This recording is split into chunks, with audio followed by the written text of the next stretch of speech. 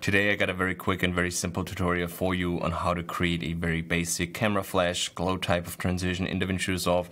And I mainly use this transition for the music festival after movies that I edit when I want to introduce multiple characters, or when I'm working for DJs and there's a very quick cut sequence. I use that to spice up the edit just a little bit. So in Resolve, first of all, we need an adjustment clip. So all you gotta do is come up to your effects library in the top left corner, come down to where it says effects and grab the adjustment clip and drag it onto your timeline just like so. And once we've done that, we want to determine the length of our transition. And I usually keep mine between 3 and 6 frames, but that is totally up to you. You can make it longer or shorter if you want to. I'm just gonna go forward in my timeline just a couple of frames, just like so. And then I'm gonna make a cut right here and I'm gonna delete the end. Now I want to bring the adjustment clip over so that it overlaps with the first frame of the second clip, just like so. Now highlight the adjustment clip and come over into the Fusion tab, and right now with the media in one selected, we want to hit Shift Spacebar and type in glow and just add the glow node. On frame 0 we want to set a keyframe in the inspector on glow size and on glow and set everything back to 0. Then we want to come to the last frame of our transition, which in this case is frame 7 right here, and I'm going to drag the slider all the way up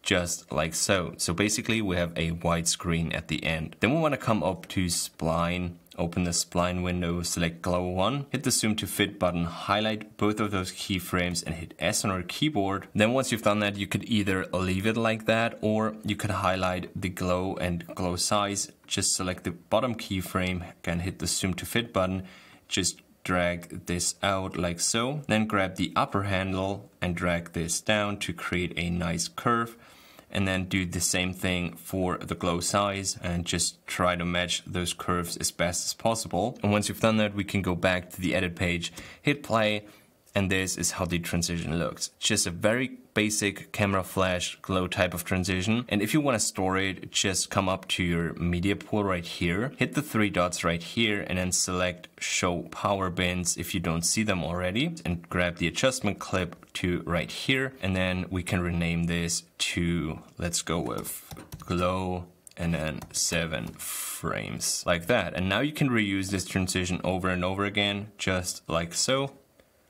And speaking of transitions, Motion VFX has just released a new plugin, mTransition Film Roll, for DaVinci Resolve. And this plugin is jam-packed. We're talking about 50 customizable drag and drop film roll transitions that you can use to spice up your videos. And if you want to take a look at the transitions yourself, I highly suggest you click the link in the description below this video, because Motion VFX offers a preview of each and every single one of those 50 transitions on their website. Some of my personal favorites are the punch hole transitions. And the best part is this plugin currently is on sale for $59 only. So if you want to get this plugin, now is the best time to do so. But anyways, I hope you enjoyed this video and I'm gonna see you next time. Bye.